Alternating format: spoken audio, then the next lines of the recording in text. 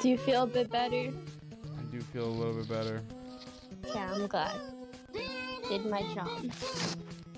This is so...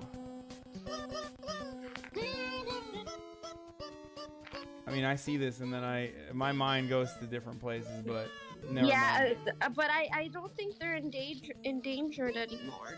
No, global warming is destroying the natural habitat in which these seals can exist under, and we only have 100 corporations that are responsible for this kind of carbon emission that will exacerbate climate change at a rapid clip that will literally make these beautiful animals extinct in, not that long of a period of time.